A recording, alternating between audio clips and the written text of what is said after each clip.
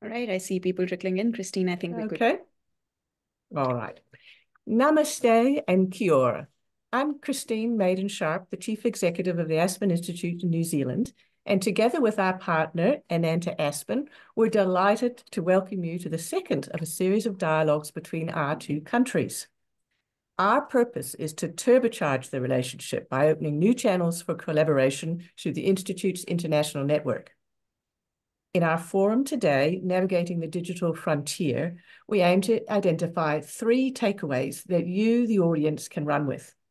India tech for New Zealand, 2, New Zealand tech for India, and 3, innovative tech that needs to be scaled and brought to the world, which we can do together.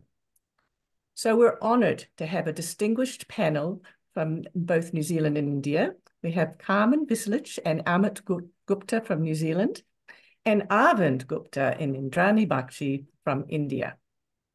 Carmen Vislich is the CEO and founder of Velocity, Data Insight, and Generate Zero, and is transforming and democratizing the property valuation and selling process and data analytics globally. Amit Gupta is the Group CEO and founder of Ecosystem Group, a next-generation tech research and advisory platform, and is chair of TIE Singapore, the world's largest entrepreneur organization. Amit's a Kiwi based in Singapore and is on a mission to feed the world by leveraging agrarian technology. He'll tell you more about that later. Arvind Gupta is the head of the Digital India Foundation and is a founding member of iSpirit. He's a renowned leader in fintech globally, having worked extensively in digital commerce for decades in India and Silicon Valley, and now is devoted to open digital public infrastructure, and he will tell us all about India Stack and more. Indrani Bakshi is my counterpart at Ananta Aspen Center and is an expert in foreign policy issues, having been the diplomatic editor of the Times of India for more than a decade. And moderating today is Prerna Buntra, the Assistant Director of Ananta Aspen, and she's leading the center's work on the relationship with India and US, as well as the technology sector.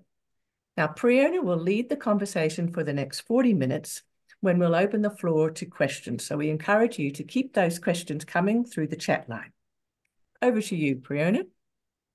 Thank you, Christine. Well, firstly, on behalf of Ananta Aspen Center, thank you once again to you, to Pip, to the team at Aspen New Zealand for being absolutely wonderful collaborators and in helping bring together this very timely conversation on navigating the digital frontier together. Why is it timely though? Well, if you look up India-New Zealand relations, you'll notice a couple of things. Firstly, of course, you'll notice that we play cricket a lot with each other. And I'm honor bound to just throw one thing in there, which is despite the greatness of some of your players like Williamson and Saudi and stuff, we still won the last 2 encounters at the World Cup. So that's a great sign. Let's keep that happening.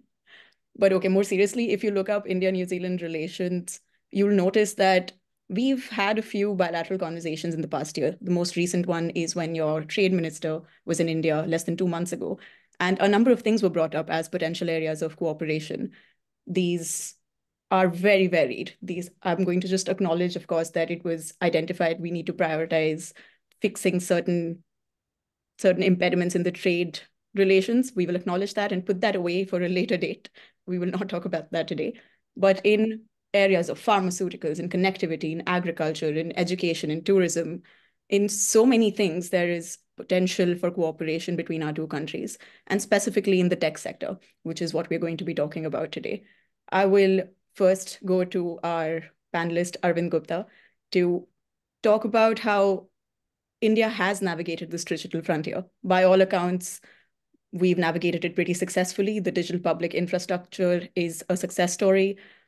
Arvind, could you talk to us about how did that happen? How was the India Stack built? What are the use cases that have been successful? What is it that we can look forward to? Thank you, Prerna, and everybody else who was behind organizing this, from Ananta and from the Aspen New Zealand group. Let me just go 10 years back, actually, to this date. Today is the 15th of February. Around the 7th or 8th of February in 2014,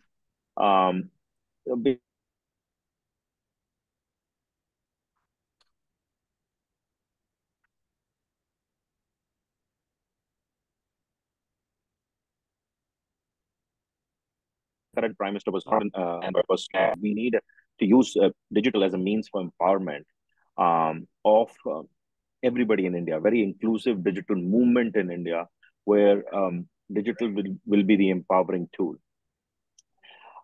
So the very first thing when he came into power post-May 2014 was to look at what technologies exist. And I'm just giving a little background so that you understand how we reached where we are today. And why did we not use the standardized approach of the US, the Western models and the Chinese models? And I'll come to all of that and how it paid off in the geopolitical world of technology that we are living in today. So basically, we came up with a Digital India vision and a plan in 2014, which said that we need to take a very brand new, different approach to building a digitally empowered society, which is not a top-down approach, which was a standard procedure that you provide means and tools to people who are connected. But here, the biggest challenge was, how do you ensure that everybody can benefit from digital empowerment bottom up? And our challenges were that we only had, out of a population of about 1.2 billion and about 1 billion adults, we only had about 14% connected citizens in 2014. And how do you give connectivity to the poorest of poor? And that was challenge number one. Two, how do you ensure that the digital tooling that we do is, as I said, bottom up? That means everybody at the bottom of the pyramid also can benefit from it somewhere or the other. And three, how can India control its own destiny while doing that? And that is where the geopolitical angle comes in. And so instead of just relying on the models that existed, the two big models that existed in the world was the Silicon Valley models, which is top down, use the big platforms, the big tech as they're called, to give access and provide digital services to the citizens, or the Shenzhen Valley model, which was a slightly different model, had a lot of high tech and everything else built into it, but we had concerns around surveillance and other things on it from the initial days. And so India said that, can we now start looking at providing, for example, a digital identity to every citizen of India? We're already doing something called the Aadhaar project, which is the National Digital Identification Project. So how can we make it as a tool where the first use case will be the government? And when you get the government as a first use case, and why was government the first use case? Because we were finding that out of the 1 billion adults in India, 300 million had not one, but multiple forms of identification. So there was no clear way of saying that, who is Arvind Gupta, for example. I could have multiple forms of identification. And the rest 700 million either had no identification or did not even know existed in any system. So the big challenge was to provide a unique identity to everybody, and to use that unique identity to then seed into the government systems, which will then enable the government to ensure that there are no duplicacies, leakages, or fakes, or dead people claiming benefits. The other big challenge, societal challenge, was that it was the World Bank report that of the let's say, $100 billion that was given out in benefits in India, only 15 billion would reach the intended recipients. 85 billion would be lost in leakages. So the government said, hey, if we can be the first user, before anybody else, we can create a system where we are raising our hands and we'll be the first user. So suddenly we had use cases, and the use case was to give this benefits directly into the bank accounts. And here is where we realized that the bank accounts need to be given out to everybody. So we had Prerna, I'm going to just summarize very, very quickly. We set up what is now today called India Stack, which is nothing but a very easy to understand from an outside perspective. It's a layer of technology which was initially rolled out with two things. Number one, identity, a digital identity to every citizen of India. Currently, it has 1.3 billion enrolled into it. And two, a system to do what is called eKYC. And anybody in the fintech industry would understand. The eKYC was a second, what is called a paperless enrollment tool, which enabled the government to start with the first piece of this benefits, which was to give a bank account, a holder of money to every citizen of India. And this is the biggest financial inclusion that ever happened. 58% of Indians didn't have an access to bank account. Today, um, every single Indian at a family level has access to bank account. More than 800 million Indians have bank accounts. And from, as I said, from almost 50% at family level to 100% at the household level, there are bank accounts everywhere. Now, what that did is, along with the bank accounts, along with the phone numbers, and with the identity number, the government started implementing the first use case, which was the direct benefits transfer, where 320 schemes of the government are now pushing money using this infrastructure to give out benefits, and that removes the leakages, the fakes, and the duplicates, and the dead folks. And it's very interesting to note that more than 100 million duplicates and fakes were removed from the system who were actually wrongly availing a benefit. And that itself has resulted in so much of savings to the government. Now, why this is important is that while we were building this, and the first user was the government realized that they are sitting on a tool which not only the government can use, but if you make it open for other people to use. Now, who are the other sections of the ecosystem that could use it? So, as I said, government already was using it. We could now open this up for startups to use the eKYC phenomena, for startups to enroll, like for trading platforms, for banks, for fintechs, to start enrolling the customers using this eKYC tool. So you're removing the paper-based processes. And thirdly, you could allow big businesses to use it. So basically, every section of the society started using this whole stack of presence-less and paperless, the identity and the paperless stack of eKYC. And suddenly it became a stack. And how we added to the stack was, we added the payments layer, which is the third layer to the stack, and the data layer, which is the fourth layer to the stack. And I'm cognizant of my time, so I will quickly end here. Suddenly, this became, from just being a tool for the government usage, became a full stack. And that is where we kind of made it into a digital public infrastructure. By definition, it is a digital public infrastructure because it is not controlled by either the government or just one company. It is a very different model than the US or the Chinese model. It's open to public, means entities which are either the government entities or startups or businesses or societal players can all participate from in this using this technology to make their products better, make innovation happen on top of it. They don't have to worry about the fundamentals, and especially with the UPI that Prerna has mentioned. And I can go on and explain about UPI, but this is how the build out of the DPIs, the digital public infrastructure, as it happened in India. That's the genesis of it. And of course, it paid a lot of dividends when we saw technology becoming a geopolitical tool. And when we banned Chinese platforms in June 2020, it did not impact anything in India at all, because we were not dependent on one technology per se. India has rolled out 5G telecom network without a single Chinese component in its network, and still the fastest rollout of 5G in the world. So that's how I think India has managed to navigate the digital frontier. It's a story because it's a participation of public and private players, but enables everybody to benefit from it.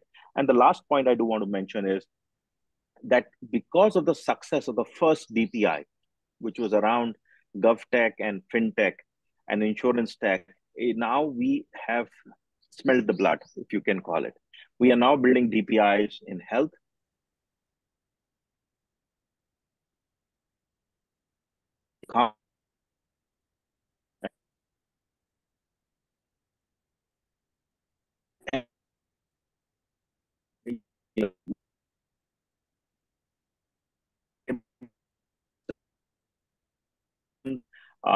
travel stacks is now being taken many lessons and learnings from it. I'll just thank you, Prerna, for letting me open with this.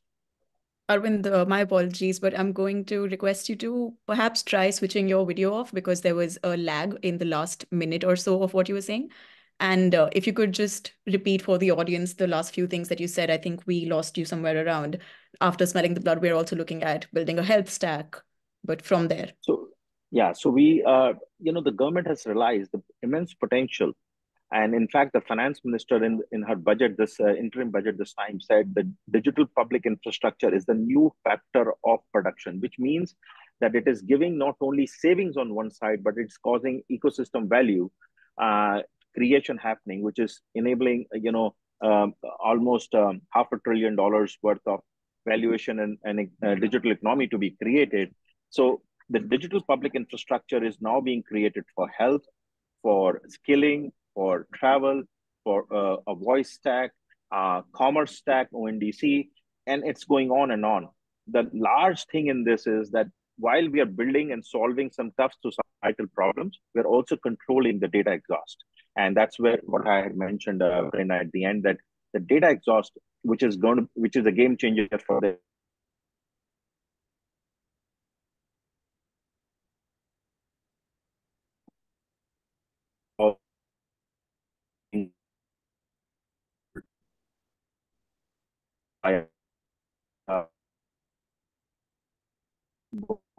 by technology as well as some policy. All right. Thank you so much, Arvind. I'm just going to highlight again because there was lag right towards the 10 seconds, but thank you so much for reiterating that point. Amit, I'm going to go from that to you. Arvind, right as he was starting his context setting, he mentioned that digital will be the empowering tool. That was the motto based on which the digital public infrastructure in India was built. What is it that we need to empower more than agriculture? And since that's an area that you are particularly passionate about, let's ask you, what are the problems in agriculture that you think can be solved using tech? In building agri-tech, are there any areas of cooperation between India and New Zealand? What is it that we can look forward to? What's the last mile? What's the building case? Tell us everything. Great. First of all, thank you so much, Christine and Prerna, for having me on this, and very, very pleased to be on this session with leaders who actually are shaping whatever they're driving in their ecosystems.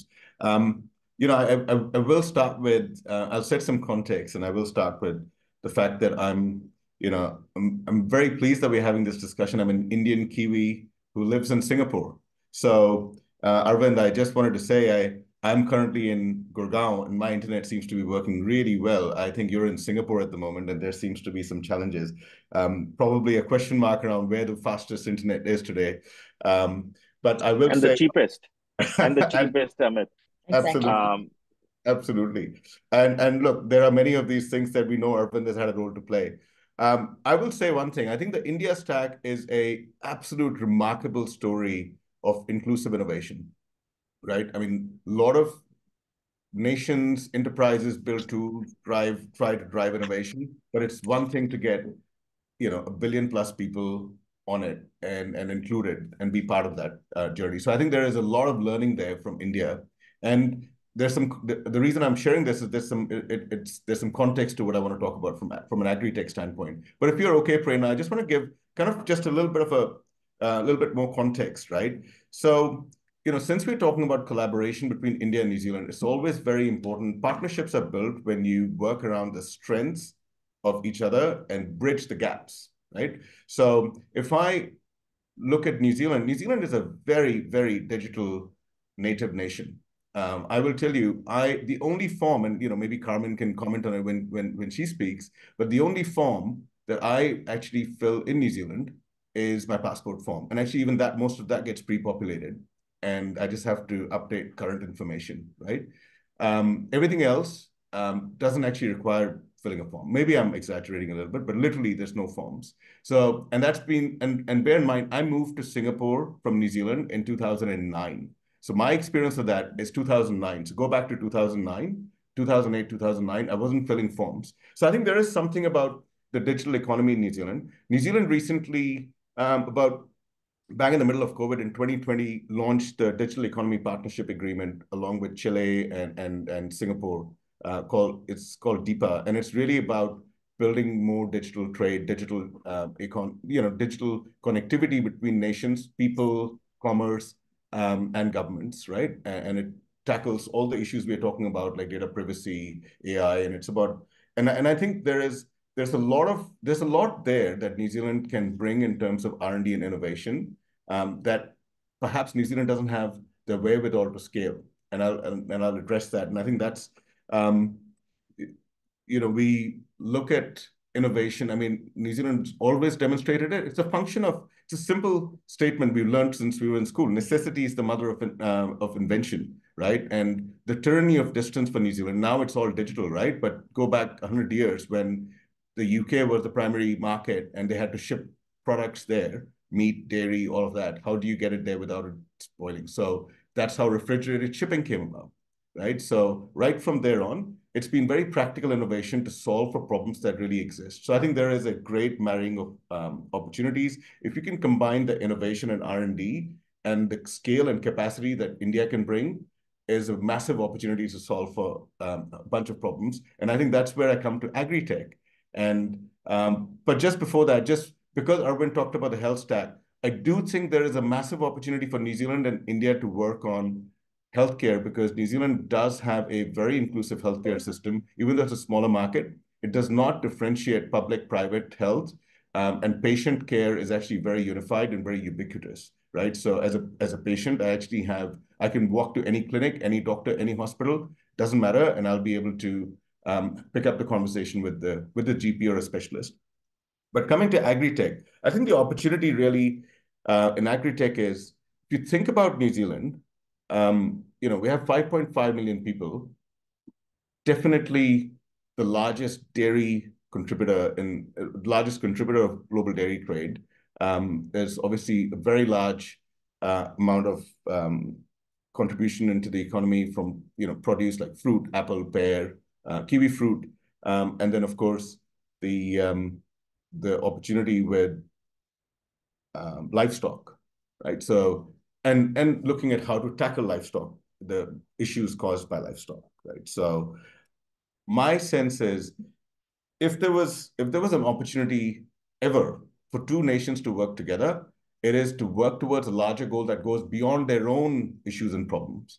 And to me, that's about solving world hunger. If New Zealand and India can work together, bringing New Zealand's capability, I mean, it is a disproportionate GDP per capita in the agrarian economy.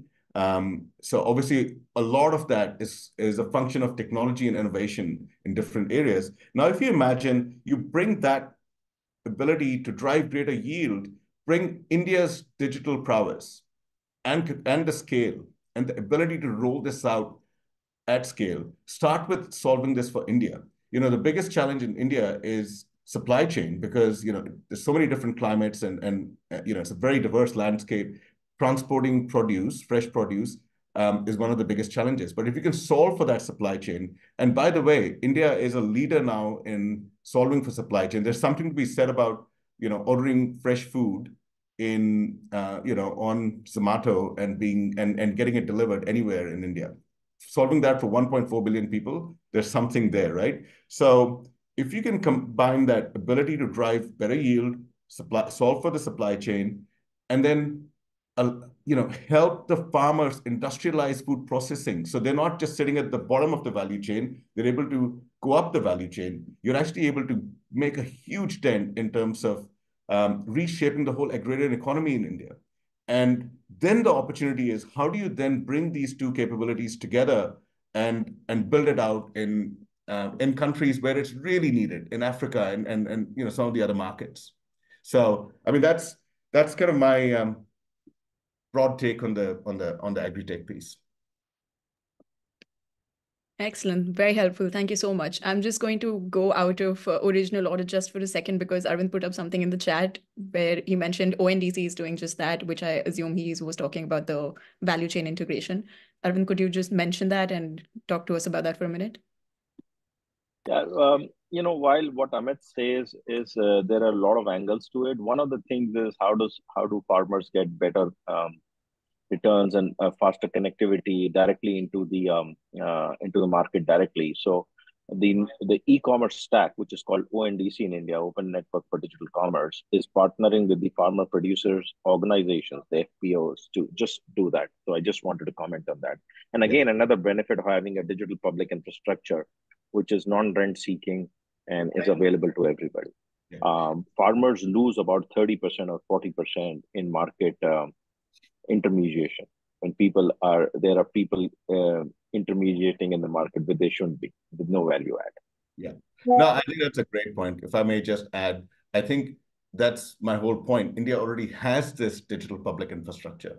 You can build on it. And one is solving for the commerce element for the farmers. But the other issue I actually think is being able to produce more and having it shipped more efficiently to where it's needed on our tables, right? And I think that's the piece that if you combine the capabilities and the technology innovation that New Zealand brings with what India can achieve from a digital standpoint, I think the opportunity is immense.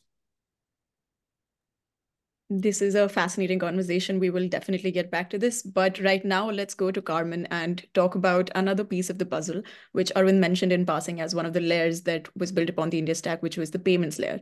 Now, in India, that came about in the form of Unified Payments Interface, which is what we call UPI.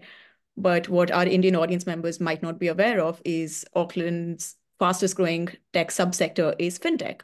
New Zealand is actually ranks in top 20 worldwide in terms of the fastest growing fintech sectors of the world. So Carmen, can we talk about that? Can we talk about what innovation is, what's the innovation in the fintech sector in New Zealand? What is it that India can learn from New Zealand? What is it that New Zealand can learn from India? Of course, there is the scaling element that Amit already referred to, but what exactly do we mean by it? Is there any problem that needs to be solved that we can collaborate on? Fabulous. Thank you. Yeah, what an amazing topic, and absolutely love the work Amit's doing, and in awe of the work that Amit Gupta Arvind did actually with the India digital stack, which is just absolutely game-changing. So we all know collaboration accelerates innovation, and New Zealand, is really, really leading the world in fintech. And one of the reasons I believe is, we have 4 big banks and lots of littler banks, and number 5 banks getting quite big, but they're incredibly collaborative. And when we set out as a fintech to do something that requires really strong regulatory compliance, it really required the best technology and really the adoption of innovators to say, well, actually, this is a better experience for our customers. So we're going to change the way that we've always done it. And I think a lot of digital transformation is not just about technology. It's around cultural thinking and adoption. And I'm going to talk around why we love working in India and why I believe, New Zealand is so successful at this. And so, and I'll share a little bit of our story as an NZ tech company that's actually working in India, and often it's the other way around. And so every bank in the world has to validate the value of a property before they can lend money on it. And Velocity helps them do that better and faster in New Zealand and Australia. And it's very much regulated that a customer can't just go to a valuer, and that it needs to come through digitally. And so, we really managed to get incredible adoption in New Zealand, where the banks are very focused on the 2 things: regulatory compliance, which is very rigid in Australia and New Zealand, but also faster, more seamless customer experiences. And that's only possible with data and digital. And we really heard Arvind talk to the benefits of a digital stack. And when you have digital connectivity, you can actually transform experiences and go faster and scale. And as Amit said, every New Zealand company knows there's only so many 1.2 million properties in New Zealand, a very small population. We built to scale. And after getting 90% of the New Zealand market using our platform, we went from New Zealand, we expanded into agri, into insurtech, into real estate, into consumers. But then we went to Australia, as most Kiwi tech companies do, and started working with Commonwealth Bank of Australia, ING, and really innovative lenders. But from there, when we looked at where to go next, most fintechs then go to America, the UK, and certainly there's opportunity there, as well as China. New Zealand has a long history partnering with China. But there is no better place to partner and collaborate and really cross-pollinate the best of digital tech, and particularly fintech, than in India. And for India, it was very much the perfect storm. You have tremendous urbanization, you have the fastest growing economy in the world, and then you have a government driving financial inclusion, housing for all, affordability, and all of these phenomenal game-changing things that impact the population, that really can deliver impact and can be really transformational at scale. And so it's a completely different market, going from a very mature market, and certainly in fintech in Australia and New Zealand, particularly in the housing lending space, we are certainly one of the most mature markets in the world, I would say. We have very robust data. We know everything about a property, and we can build automated valuation models that run across portfolios. We can layer climate risk. We can actually measure finance emissions at a property level, and we can really do so much with the rich data. And then we switch it over to India. It's really such a dichotomy, because there is no data. And when we first went to India, everybody asked us, well, what about the data? And if you've been to India, you will know it has some incredibly advanced data. It's pretty staggering that so many 1.3 billion people have an Aadhaar card, but there isn't any addressing. And for a bank to validate the value of a property, they need to be able to benchmark and know what else is there. And so it was this tremendous challenge for us to solve. In the market, the size of Europe, and as complex as Europe, and so what was very exciting was the impact that we could make through digital adoption, through leveraging what was proven in the New Zealand market, with significant product market fit. Although any company looking at working in India has to recognize it's an incredibly unique market. And what we understood was we actually had to localize and change what we did. And for digital adoption and the use of technology, you have to create fair value exchange. And so what we did in India is created an app for all the valuers, so that when they go to the property, they can download the address, but also we preloaded the bank's valuation forms for all of the banks we were working with. So the valuer suddenly has a digital tool in his hands, geotags the address, captures all the property attributes, takes the photos, timestamps, and sends that back to the bank. Talking and earlier, we heard Arvind talk from paperless to digital, and certainly it was tremendously transformation, going from paperless, where projects and paper had to be picked up in the branches, to now actually delivering this in the hand of a valuer at the property. And the tremendous exciting thing about working in India is that India is leapfrogging the world with their desire to digitize and adopt new technology. So we thought we were wonderful, and the bank said, well, you reduced the turnaround time from 4 weeks to 4 hours, and that's all lovely, but what about the legal? And we were like, what about the legal? And they wanted to share it with legal, so we had to create Legal IQ, which we didn't do in any other market. In India, 50% of properties and loans is new build projects. And as part of government initiatives and housing for all, it's a significant growth sector that they're seeing. And again, we had to build IQ, another new module for India specifically because they wanted to digitize this process. And so what we're really seeing is actually, even though we started in New Zealand and we've been here for 9 or so years, and we work with some of the largest lenders in Australia as well, our innovation momentum and roadmap and all the new deliveries have really shifted and gone from our mature market in New Zealand to our manual market in India, to now leapfrog and drive this innovation, and really push us to say, well, actually, what about all these other things that you can digitize? And it's absolutely game-changing that suddenly we can now create indices for tier 2 cities, tier 3 cities, and actually we can actually aggregate address data, and government, banking, developers can now make driven decisions. And that's what digital very much enables.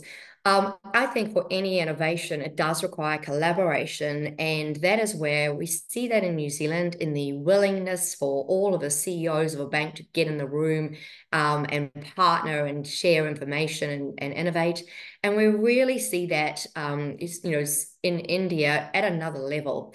It's absolutely phenomenal to be meeting. I meet the CEOs of some of the largest banks in the world, and they know all about their customer experience and the home loan journey and details around the pain points of valuations that we're solving that are just incredible, that the level of detail that they're across, and their understanding of digital and technology and their desire to innovate and adopt and create and move to new is really, really, I think, unparalleled. And I think that's really across the ecosystem, and we've been lucky to work with innovators like Amitabh Kant, to have NZTE and Mr. David Pine and the Commissioner, and all of that support really helps give credibility as well, which is also really, really important for cross-collaboration and cross-partnership.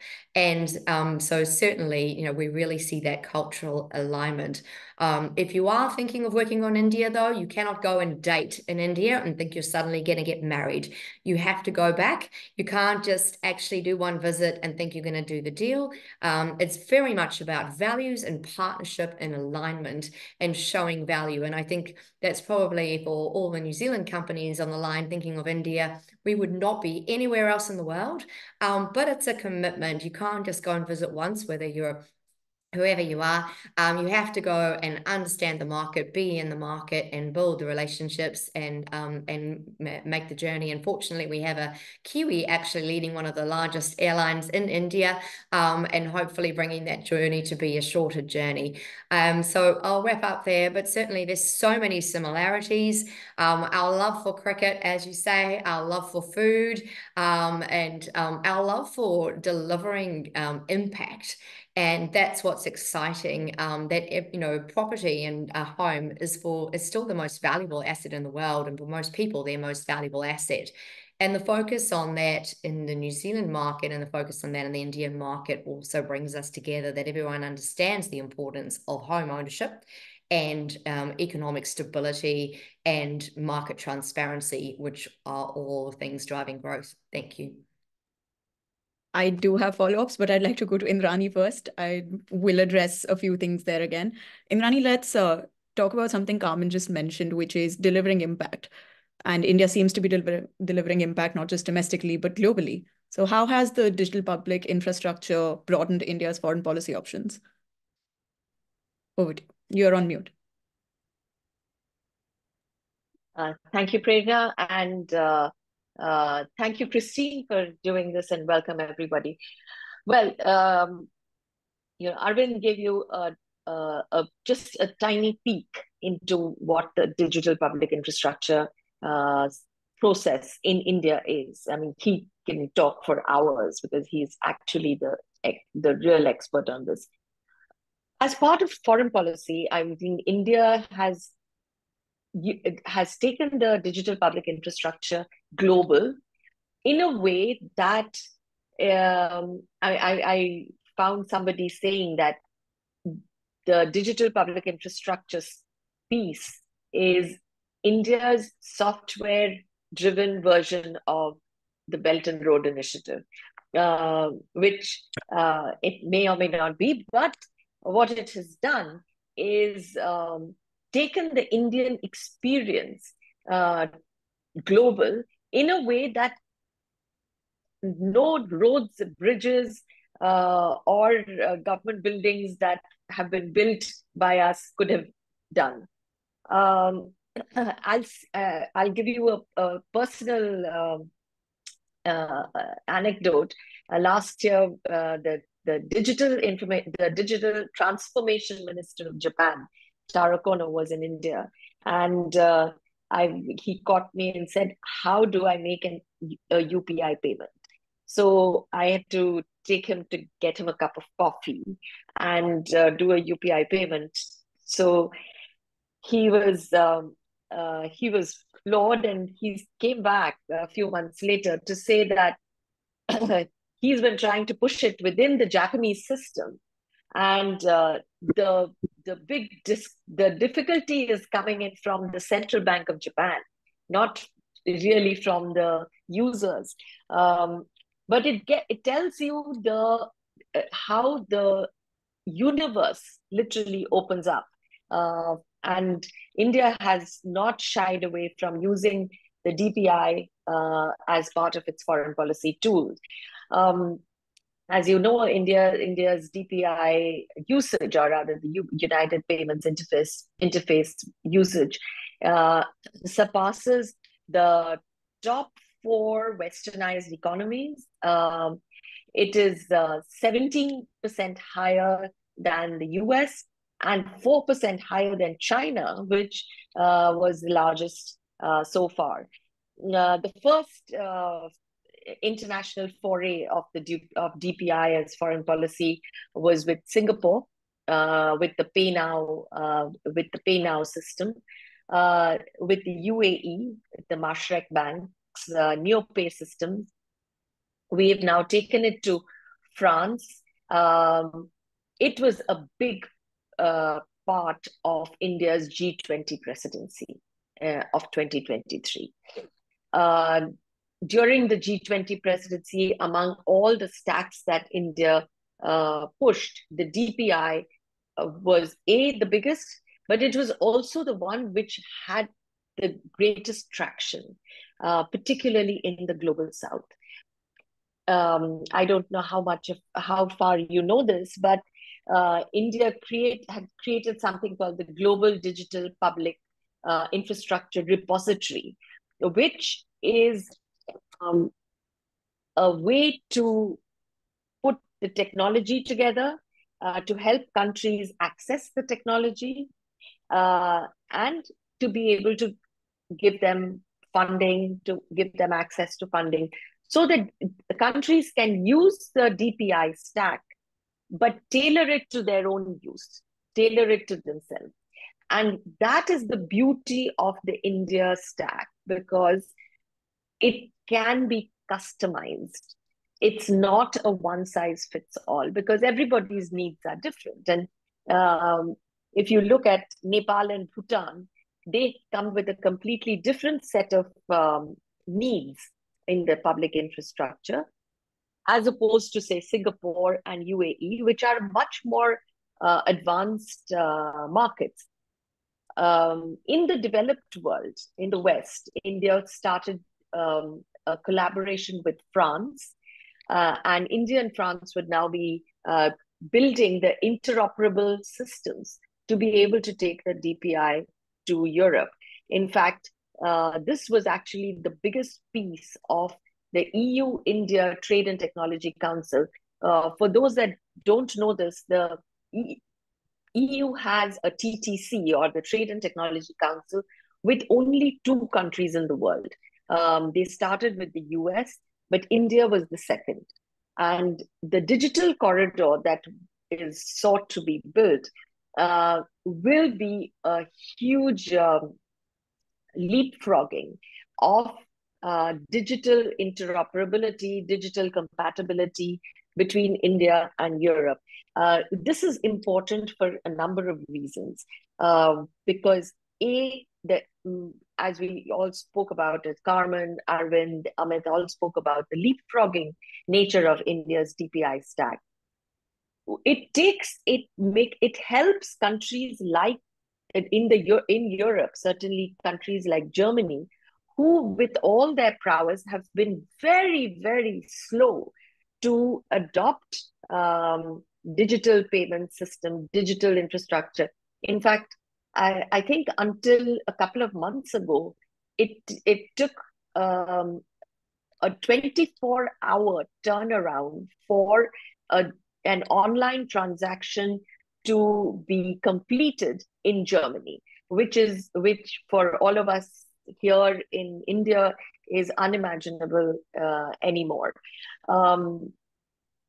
The other part that India is working on is particularly with France, because with France we have a very large sort of intersection of values, of systems, of intent, and India is working on taking DPI two countries in Africa and in the Indo-Pacific, certainly in South Pacific, where both Australia and New Zealand can be very good partners. So Australia has already come into this as part of the Quad piece, because Quad arrangement has a big part of DPI, which leads from the fact that the US and India started off on their biggest global digital public infrastructure partnership that was signed when Prime Minister Narendra Modi visited Washington in June of 2023.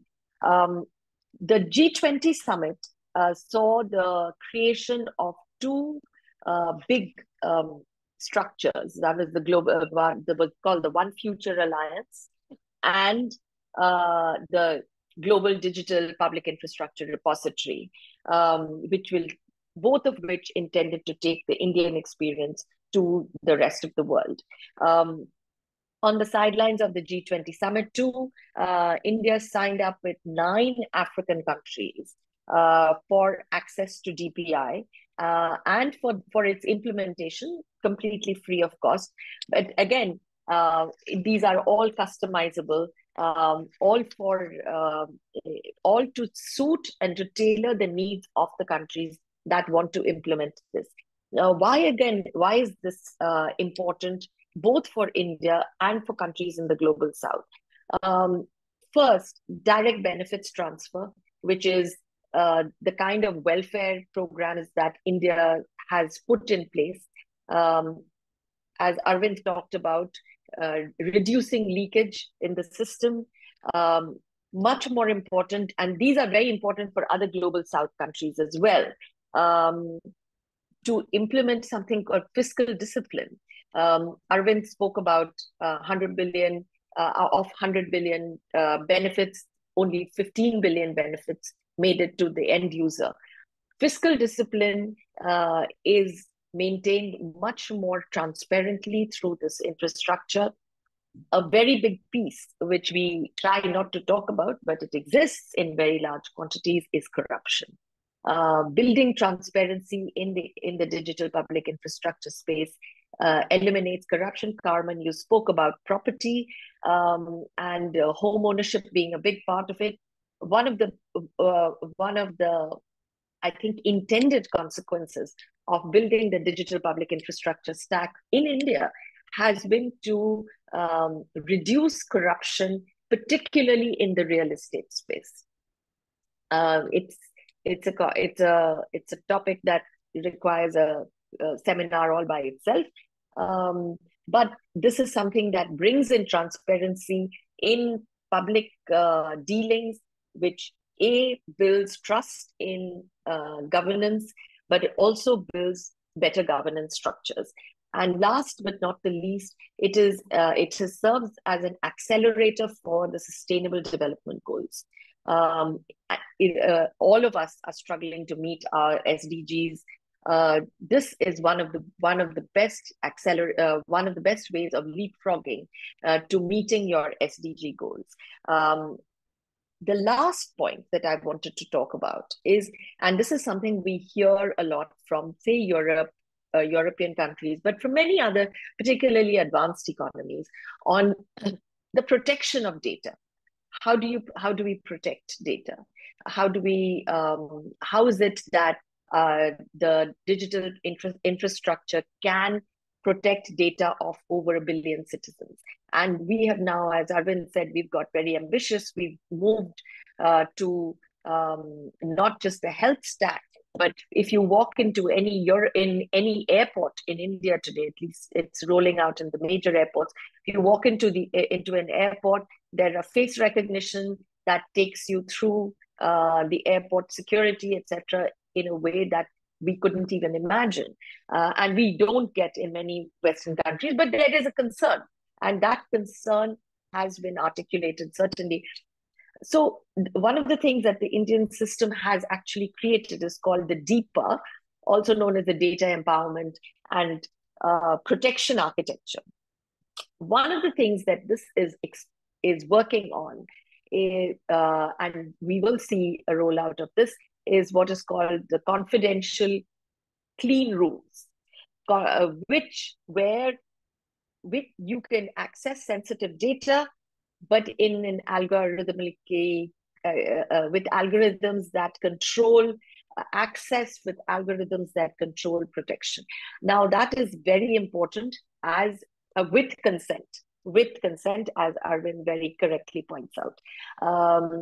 That is very important as we turn the digital public infrastructure into a much more sophisticated piece of architecture that we would like to roll out for India and for the world. And I will stop here. Thank you, Prerna. You have given us a lot of meat to go off on, Indrani. So we have about 15 minutes to fold in audience questions as well as do a follow-up conversation amongst each other.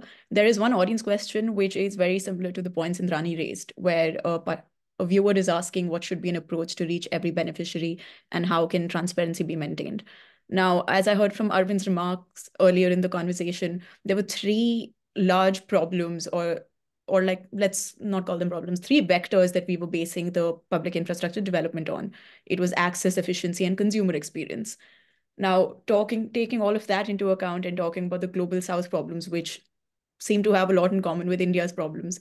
Arvind, can we ask you to respond to all of these things? Can we see what are the next steps? And I'm going to make a slight pushback question here, which is, when we talk about India's ability to scale and the success we've already had, with scaling come a few problems, like the pushback we received from credit card companies, where the merchants seem to have a smaller piece of the pie and it's not sitting well with them.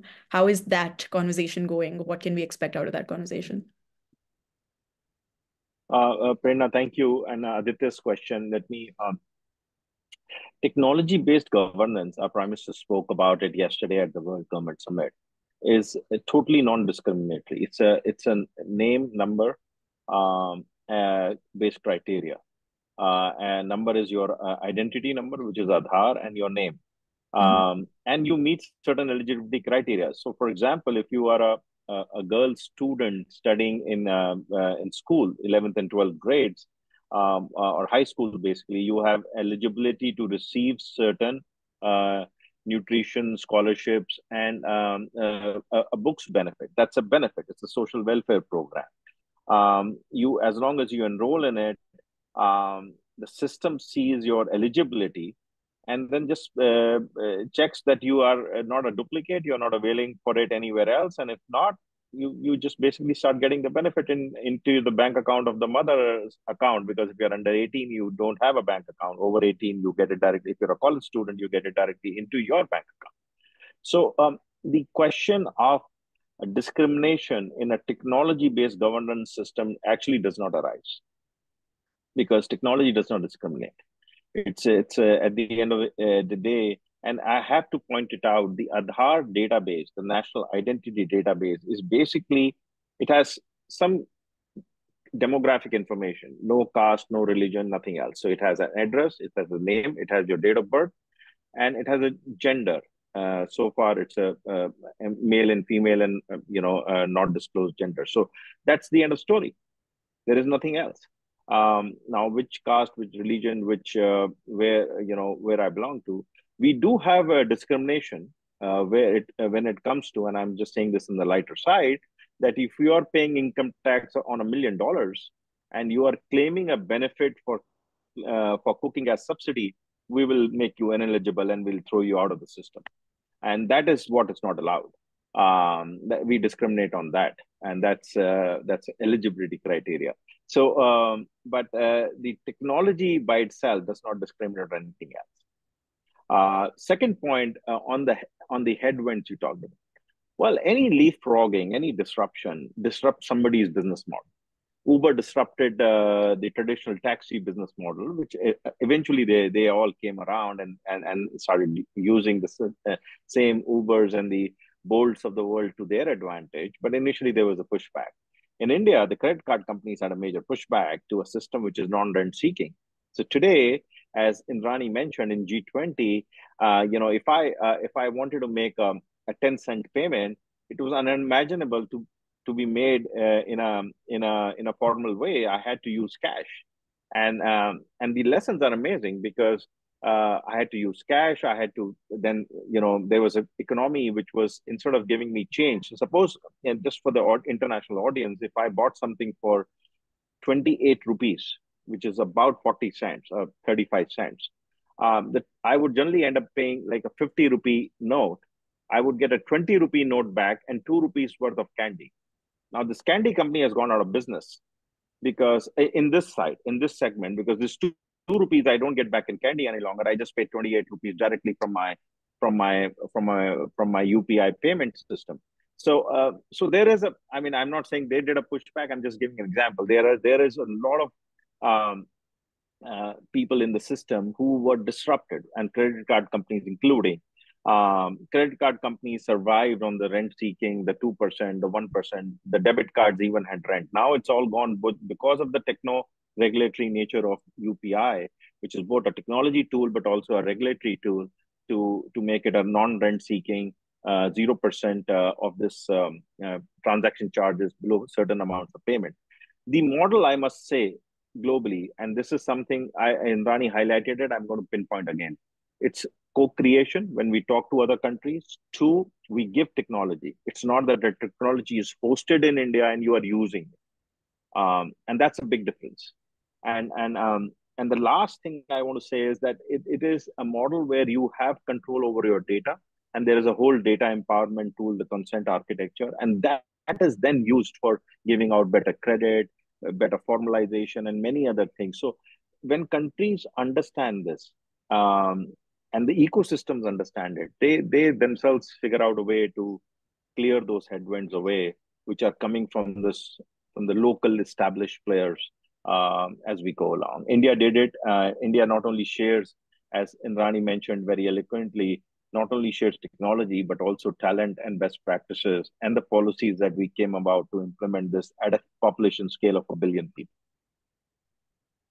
That's very helpful. Thank you. And speaking of population scales, just to highlight the population differential here, India at about just under 700 million internet users still only has an internet penetration of about 49%.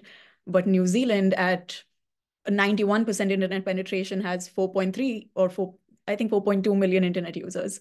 So while it looks really skewed, doesn't it? 91% internet penetration, but for India, a tiny number of 4.1 million users. But why I mention this, why I talk about this particular vector coming to Amit and Carmen, is with the internet penetration as high as 91%, I think data protection, data security, as Indrani mentioned, would be a concern for consumers in New Zealand, particularly. How are we addressing this? And going off of that and taking Arvind's comments into account, is a potential area of collaboration between India and New Zealand in the larger digital frontier space perhaps establishing global standards? If so, where can we see this happening? May I just, please. Carmen, thank you. So I think, it's very interesting. It's very important to put context behind numbers sometimes, right? I mean, people might, because if I mention this to someone that New Zealand has that internet penetration and the numbers, and people go, but that's only 5.5 million people you have to tackle. India has 1.4 billion people. But let me flip that. New Zealand is a very geographically dispersed country, which means, so here's what inclusivity really is, right? The government has a commitment to make sure that every Kiwi has access to internet, has access to all the basic amenities, internet, healthcare, financial services. And this is, I'm talking about, this is the fabric of the nation, right? And this has been it doesn't matter if you're on a farm that's 200 kilometers from nowhere, you will have access to that. And the government holds Telecom New Zealand. In fact, I was part of the project for the structural separation of Telecom New Zealand into their, separating the wholesale and retail business in 2007. And the whole genesis of that was the government was very clear that Telecom New Zealand needs to service the infrastructure for telco across the nation. Doesn't matter where it is, where someone lives, they've got to have that basic infrastructure, and hence decentralizing the retail part of that business, right? So just sharing some context there. If I may, I just have a few views, and I love listening to Indrani and Arvind Sher have, obviously followed that very closely. I'm a beneficiary of that myself in India. But I will say one thing, I'm just a simple entrepreneur, right? Outside of my business, I'm the global chair for TIE, which is the world's largest entrepreneur network, and it's a give back platform. And to me, entrepreneurship is good for the world because it drives innovation that solves for some of our biggest challenges. I think there are 2 or 3 points I want to make, and one is, size doesn't always matter. Like, I think for India to better leverage what it's built, I think it's an opportunity to move beyond looking at the big nations because that gets the most visibility. Work with France and we work with these 9 countries in Africa to look at where are the actual pockets of best practice existing today. Is it in Denmark? Is it in New Zealand? Because some of these nations are small, but they actually do have a voice and the power. And I think equally, because the opportunity is in business to business ties, which eventually is about people, I think the opportunity is about educating both sides of the stakeholders about the strengths of each of the nations, right? Because I don't think India's strengths are well known in New Zealand. I'm sure Carmen faces that. And similarly, I don't think anyone knows in India about the strengths that New Zealand brings, apart from, it's a good cricket team that lost the 2019 World Cup final, loses the finals, basically, right? But I do think that can come through if we focus on the cultural aspects of the nation. And sorry if I'm going off on a tangent a little bit, but I think it's very important. I mean, this session is about India-New Zealand collaboration, so I'm trying to focus on that because it's a topic I'm obviously passionate about. So, when you look at the cultural aspect, one is, obviously we all know about the cricket, but there's a bigger piece culturally. If you look at just sensitivities of both the cultures. If you look at the Maori culture and culture in India, look at rivers, for example. Rivers are pious in both cultures. Water and resources and sustainability is very important in both cultures in that sense. Outside of cricket, films is another one, right? I mean, India makes the most movies. New Zealand makes the biggest movies. So Avatar, Lord of the Rings. So I think there is so much there. I would only urge, leaders like Arvind and Indrani to steer some of the focus away from the geopolitics in this discussion and size the biggest country because, Australia's got a bigger voice on the global stage. France has a bigger voice. Maybe there's also potential to partner with smaller nations that actually have demonstrated this inclusivity, right? And I will just close off on the point that, we talked about corruption. New Zealand has been by far the most consistent in the least corrupt countries in the world. So there's some learnings there that can be taken. And a lot of that is around how you tackle, public infrastructure as well, because it's a part of it, and how you service the public. How do you make it a citizen-centric nation? And data protection, we talked about data protection, should read about the biggest movement in data center investments. One of the biggest markets, a disproportionately large market, is New Zealand. Ask Amazon, ask Google, ask Microsoft, ask IBM. Why are they setting up their data centers there? Because they want to service the global markets. Because New Zealand has gold standards in data protection. And I'm just highlighting this because it's very important for audiences on both sides to understand. And I think if we want to do justice, we've talked about the strengths India brings, but I think it's equally important that we look at strengths. The best way to improve is to know that there are lots of areas to learn as well, because I will tell you, and there to be done in the financial services space in India, right? I mean, I'm a beneficiary of experiencing financial services in India, Singapore, and New Zealand every day, because I have homes in these 3 countries, and I can tell you there is still a lot of work to be done there, but there's an opportunity to actually change the world with what India is building. But I think part of that will also involve learning how to improve some of the things that we might be doing here in India as well. So yeah, sorry. So I'll add to and build on that, that we can see what's possible for India from what's already here in New Zealand, to build on its point. For example, here in our single platform, when a bank transacts on a property, because the government has unlocked disparate data sets from different councils, even though we have 75 different councils, we can take those data sets, geotag them, and put them in the platform to help a lender or an insurer say yes. And if without that data, they can't do that. So and one example is, before, if an area, I won't get too technical, had a circle around it or a bubble or a property fit in that circle, the insurer and the bank might say, no, there's a flood risk.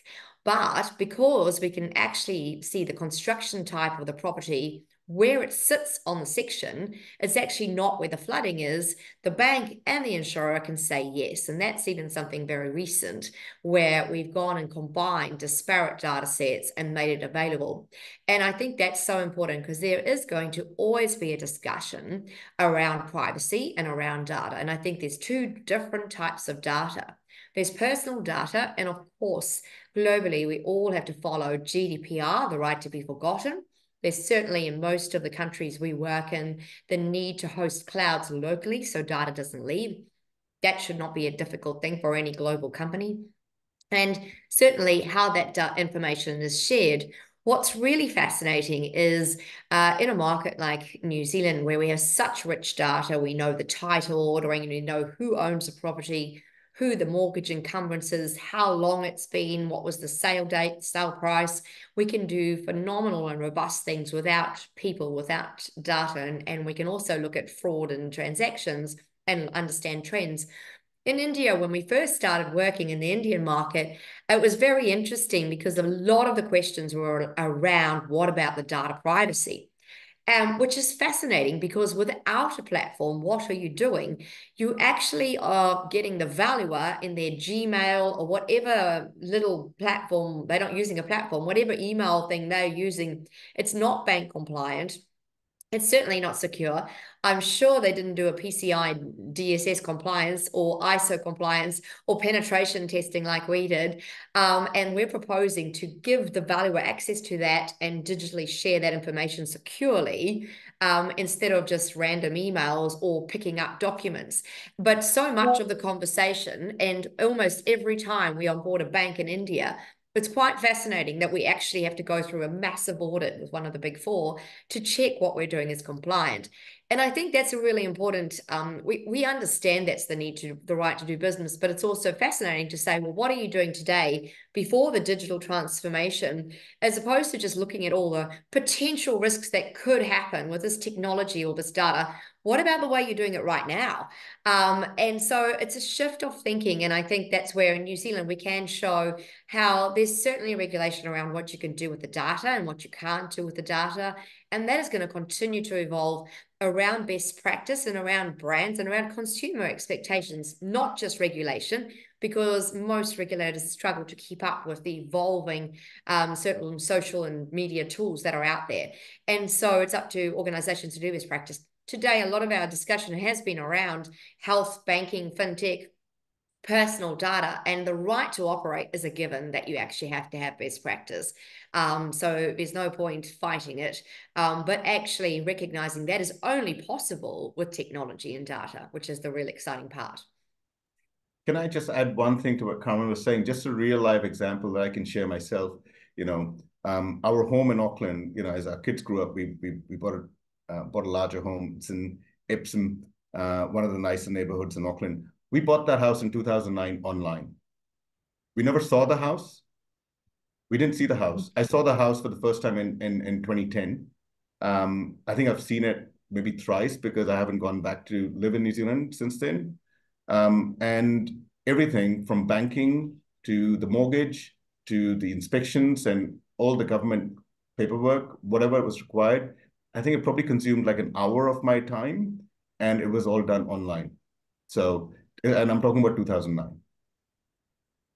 That's excellent. I can vouch on that and jump on it and say, in terms of the cultural and soft power connects that Amit was talking about earlier, I've gone on Airbnb trying to look for places to rent in Auckland. And as a soft power connect thing, 3 out of 10 places I saw had a little Lord Ganesha idol in the balcony of Airbnbs, which made my heart very happy. Also made me wonder what Indian diaspora is everywhere. But okay, let me just ask Indrani a question that's in the chat, which Arvind seems to have answered, but still bears to be mentioned out loud. Is there scope for trilateral and minilateral cooperation? Can India and New Zealand cooperate with third country? Arvind's answer to that is in innovation and scale, India, New Zealand, but for capital, Singapore. That's Amit's answer. Oh, sorry, I'm sorry. Yeah, sorry. I'm sorry. My eyes are doing that Gupta thing. Sorry, I didn't realize that answer went. Yeah, sorry, I didn't know how to do it. Sorry. Yes, that was. It's already answered, but I still want to address it to Indrani as our resident foreign policy expert. Indrani, if you answer that, I will go to Arvind for the last word. So we are certain, I think there is a lot that we can do at the minilateral level.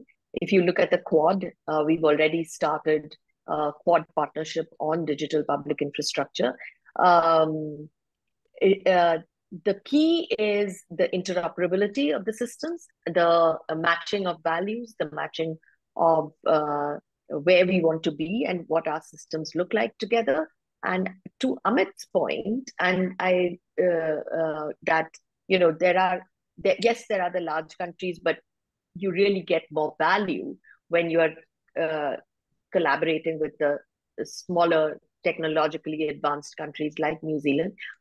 I believe that there is a huge appreciation of this point, and but a lot of the time, it is the smaller countries, and it's not always New Zealand, but it is the smaller countries that come back to India to say, "Oh, has your system been accepted by France and Germany or the US?" It is when we have that agreement under our belt that we get better traction with other countries. It's just the way of the world.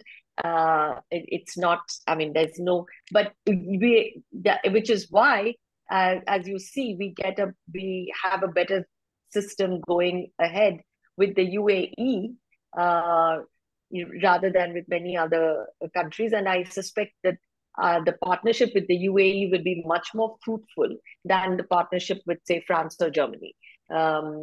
As for and Carmen was talked about GDPR. We do. I think when Indian systems are working on their regulation, Europe is really the first place we go to when we look at the values that come in with GDPR. The difference is that Indians take a lighter touch because in some ways we believe that the over emphasis on personal data privacy in Europe has actually strangulated their innovation ecosystems. We don't want to go down that path, and so we take a more open approach to innovation and to creation of but using data more responsibly, but to be able to keep that door open for innovation. Thank you. I can stop there. Perfect. We just have 1 minute, but we will, to the audience, we're going to go 2 minutes over because I would really like Arvind to address the last question in the chat box and make that our concluding point before I hand back over to Christine, which is someone has asked very kindly so that I don't have to rack my brains. What do you envision in the next decade of India's journey in digital public infrastructure? So two very quick comments. Number one, India's approach has lessons because the stages of development of every country are different. Indrani very succinctly put that. So India's approach is data empowerment and protection. So how do you use data for your empowerment, but also protect the individuals? And that's why it's more of a consent-based architecture. Now going forward, I think I can't predict for a decade. It's too long. Moore's law is broken. It used to be 2 years cycle. Now it's a year cycle.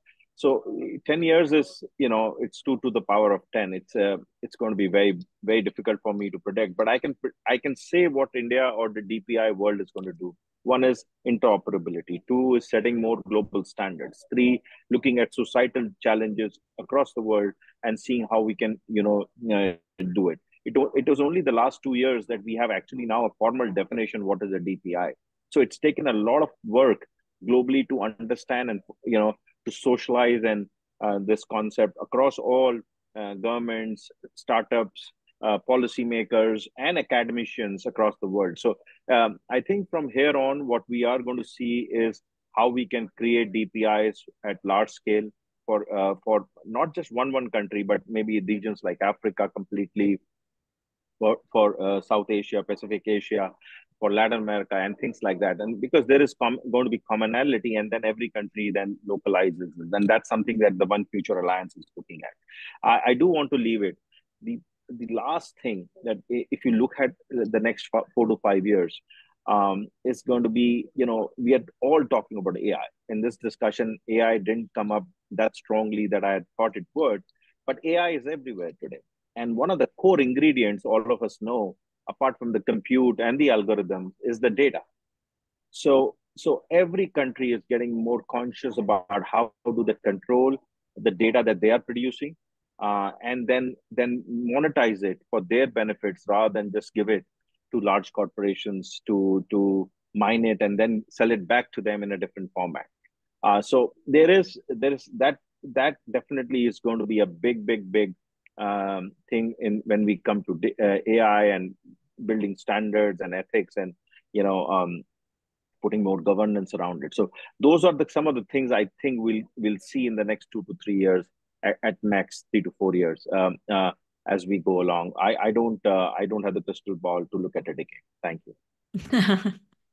Well, out of all of us, you have the max amount of power, Arvind. Let's not put it down at all. But thank you so much. This was an enlightening and fascinating conversation. I will hand over to Christine to wrap this up. Well, thank you, Prerna. That was a really fascinating discussion, and I think everybody will have learned a lot. Certainly the sophistication of the technology in both countries is quite astonishing, and to learn the story of the global public infrastructure repository, the Indian stack, New Zealand taking property valuation and a streamlined system to India, and then it leapfrogging from there with innovation. Amit laying down the gambit to let's do more with agri-technology to really eradicate world hunger.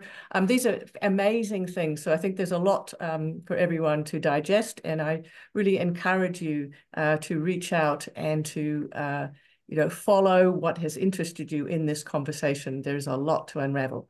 So with that, I would really like to thank the panel for each of you for being here this evening and being in morning in India, and really bringing this topic alive. And I think it's really only the beginning, and we do look forward to the next in this series. So keep a watch out for that. And Indrani, thank you again. It's just been a pleasure to work with you. Prerna and Kartika, who has her video off, but thank you, everyone. Thank you. Thank you from the Ananta Aspen Center. Thank you all very much.